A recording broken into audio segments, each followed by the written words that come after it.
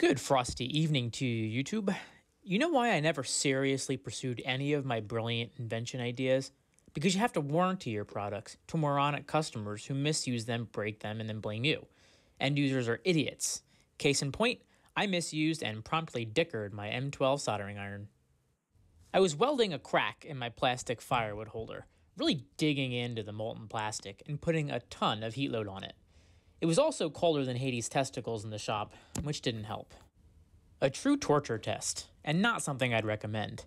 Now it just blinks, indicating that it's trying to heat, but it's been a few minutes and nothing. Rather than be lazy and send it back under warranty, let's do the honorable thing and fix it ourselves, and become the warranty.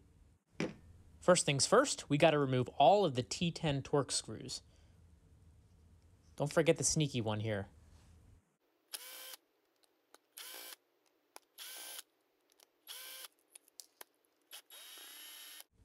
Next, we'll remove this spring clip. Just bend the tab up a little bit and pop it out. Take the tip apart like so.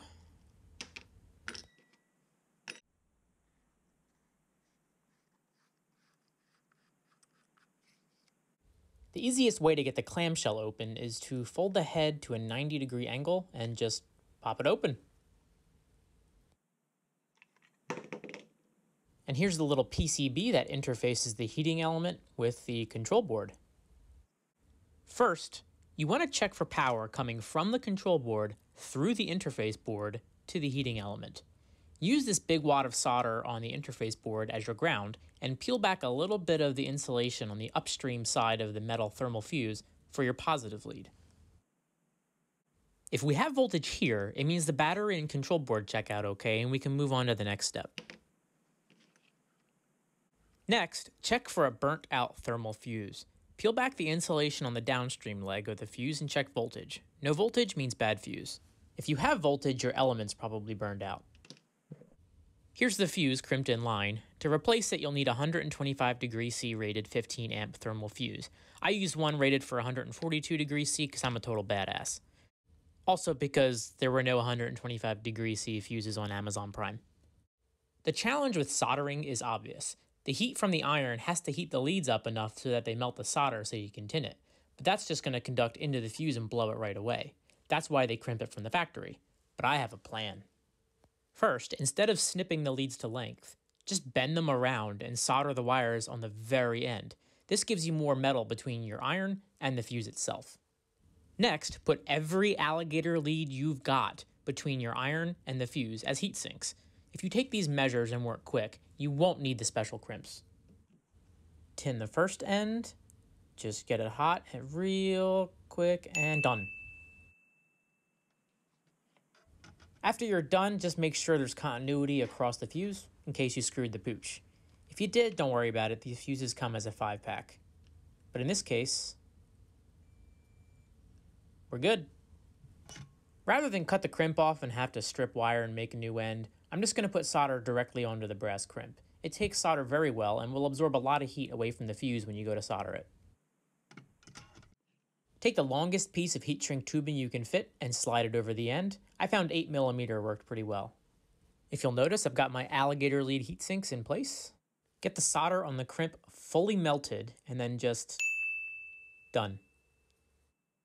Same thing on the other end. And just one more good luck continuity check before we put the heat shrink tubing on. I'm going to compress these bends as much as possible just to make it fit nicely.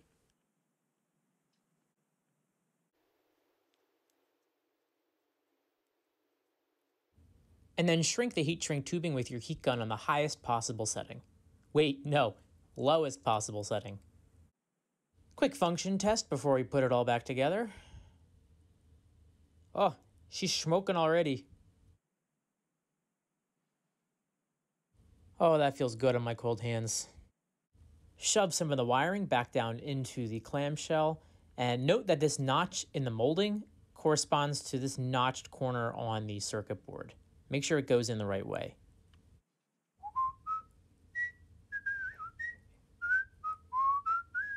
Put the LED back in.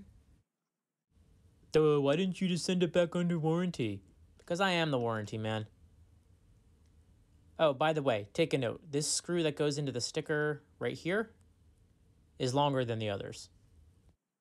Oh yeah, sneaky Pete.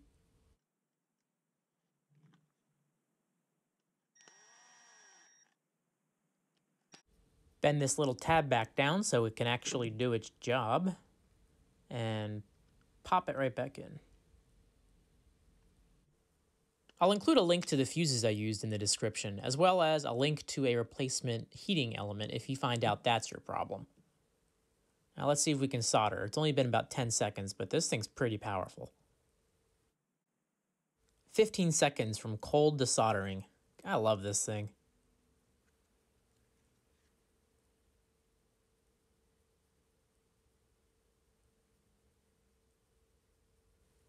Looks like we're back in business. Hey, thanks for watching.